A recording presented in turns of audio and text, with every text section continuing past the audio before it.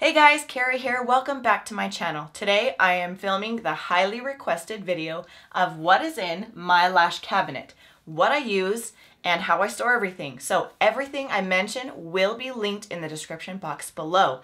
I purchase a lot of stuff from Amazon and then of course from my favorite brands. So take a seat and let's get started.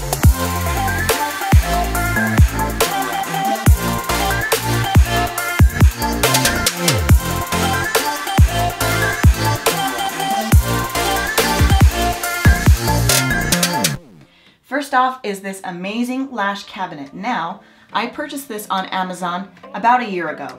It does come with wheels, but I decided to take mine off just so it could be stationary and not move. But I absolutely love it. It is very comparable to the drawers that you find at IKEA, except that I found that they were a better size and dimension for what I wanted. So it comes with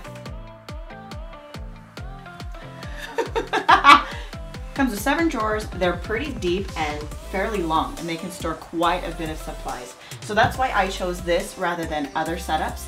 I also like that everything is contained and covered.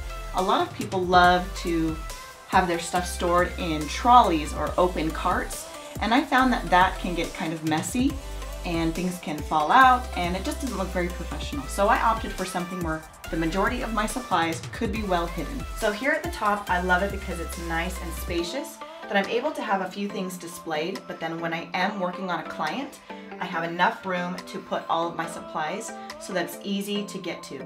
I try not to have a lot of things displayed, again, because I don't like it to look cluttered, but these are the things I felt could be on my desk and still look professional.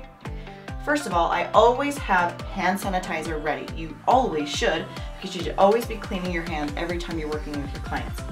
Now, I wanted to have something that looked really fashionable, so I transferred my hand sanitizer into this glass container. And I thought it looked really pretty. So if this is something you'd like to do, just make sure that you are buying a glass container, because the ingredients in hand sanitizer will break down and almost kind of eat or melt a plastic container. So just make sure that if you want to do something like this, you always get a glass container. Secondly, I have this cute little plant here. Obviously it's fake because I don't have a lot of sunlight in this room.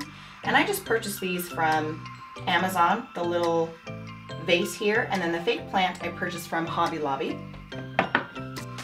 Right here we have my hydrometer. This helps me to see the humidity and the temperature in my room, which is something that you always want to be aware of as you're working, just in case things like your adhesive aren't working properly. You can look over and see why. Over here I have my Lab Genius. Now this is a little extra thing you don't necessarily need, but I found that it really helps mix up my adhesive perfectly and therefore helps my adhesive work better. So I absolutely love this, and I keep it up here because I still think it looks pretty nice. Now over here is my lash box from Lash Makers. This is actually a tile storage setup. Now I just purchased this a couple weeks ago in IBS Las Vegas, and I'm going to be transferring all my tiles into this. But for now I will show you my other setup, which is something that most lash artists probably could do, as although this is beautiful, it is a little expensive. So now the top drawer. So this is where I like to keep all of my lash supplies, just so they're right at my fingertips and easy to access during the appointment. First we have our cleansing brushes. You can find them on Amazon. They're usually called lip stick or lip gloss applicators, and that's what I like to use to cleanse the lashes. We then of course have the mascara brush. I have my 2 different kinds of tape, one for pulling back the lids, others to taping down the lashes. And I bought this lash dispenser from Bella Lash, and again that will be listed, and I really like it. It just keeps your tape all together. I have my Lash Affair Love Shack, and this is where I keep all of my adhesive. I have a couple in there right now that I'm test trying, but you can get this at Lash Affair. I have my bottle of distilled water, and this is what I use to rinse, wash, or prep the lashes. Back here I have my eye pads. Now I also bought these on Amazon, and they're honestly some of the best I've ever used. I don't think you need to spend a lot of money on an iPad. You can find some really good ones on Amazon. Back here I have some spare mints, some cream, eyelash remover, some markers that I use to lash map, a lash mirror to check my work, some sticky dots, and a credit card reader. All of the things that I usually need to grab right away, I keep in the top drawer. All right, now we're into the second drawer, and this is where I keep my lash tiles. Now, I mentioned before that I am now going to be using my Lash box tiles setup, but this is what I have been doing for many years. So these tiles I just purchased at, I think, Home Depot, and they were maybe 50 cents, maybe less actually. And then this container that I place it in obviously keeps it clean, dust-free. This is a photo album container where you can store photos, and you can purchase this on Amazon or most craft stores. So this is how I've been keeping my tiles clean, and they're nice because you can stack them on top of each other and they won't get squished. I also have this fan. This is the fan that I use after washing, after applying lashes, just to dry the lashes or to blow away fumes. And again, that was an Amazon purchase. I have a mirror that I like to hand my clients after the service is done. I have my Lash Affair Nano Mister, and I keep that in the second drawer. Again, it's just something I need to get to right away. I also have two methods in which I store my tweezers. Now, because I have quite a few, I will store them in my EBL Lashes container. And then the ones that I use more often, I keep also in one of these photo containers. Just after they're clean and sterilized, I keep them in this clean container, and then I can grab them as I need. The last thing I have in the second drawer is this little container. Now, this is a container you can find at a craft store or Amazon. It's initially used for beads or small items like that, but I actually use it for my pre-mades, the pre-mades that I make myself. So I have everything listed here, and whenever I have time, I'll make some and I store them in this container. Now the third drawer. This is where I hold all of my lash trays. Now, as you can see, I have mostly EBL Lashes and J Brown Beauty. They happen to be some of my favorite that I'm using currently. So, and sorry, I forgot to mention, but these awesome little acrylic cases that I've actually been using in all of my drawers to store things, I bought at the Container Store. You can buy similar ones though on Amazon. But I have all the lashes that I use right at hand, and they're all labeled.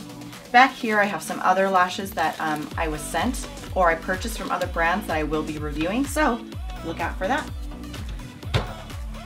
Now the fourth drawer. So I do have an apprentice. It's actually my older sister, and this is where she has her lash setup. She doesn't take many clients, so she can have all of her things fit into one drawer. Right now she's just doing classic lashes, so we have the EBL lashes in these clear containers, her lash tiles in these photo cases, and then her tweezers in an EBL case. So she has all of her stuff right here. All right, now the fifth drawer is where I keep all of my waxing supplies. Yes, I offer facial waxing along with eyelashes. I also offer eyelash and eyebrow tinting as well. But this drawer, we have these clear containers, and then we have my various sizes of waxing sticks. So we have the small ones that I use for eyebrows, and then back here we have larger sticks for larger facial areas and medium ones for smaller areas or for nose waxing. I also have my waxing strips, and then back here we have all of my tools. So we have tweezers and scissors and eyebrow pencils that I use to fill in the brows if I need to, and then some products like some baby powder and wax remover for the skin as well. In the sixth drawer, we have more stuff that I use for waxing, eyelash, and eyebrow tinting. So I have some Q-tips I use when I need to clean up the tint. I have some gloves back here to keep my hands clean, and all of my tinting supplies. So various colors, the developer, tint remover, and some gauze. And that's all that I use for my eyelash and eyebrow tinting. Now, the very last drawer, I just use this more for storage. I have some wubbies down here, which wubbies are like very large paper towels you can use to place under your client's head to keep it sanitary and clean. I'll also use them to put my supplies on top of the lash cabinet. I'll also use them to maybe place product next to the client if I need it close to them. They're just an all-around really great sanitary way to perform your services. I also have just some extra tape, some extra lash wands, some scissors that I use to cut my waxing strips, and a lighter for whenever I like to have candles in the room. So we've shown the drawers, and now I have this basket that I keep to the side. I usually have a lot more towels in here, but this is where I keep my clean towels that I like to place under the client's head, or if ever I needed to place them on top of the forehead. I keep a basket of clean towels right next to my cabinet on the side. Okay guys, that's it for the video. Thank you so much for watching. I hope you enjoyed it. If you have any questions about the products that I used or other ways to store your products, leave those comments down below and I'd love to help you out. If you'd love to see my whole room tour, go ahead and click on the video right here. And remember, everything that I use will be in the description box below. Okay guys, thank you so much for watching, and I'll see you on my next video. Bye bye.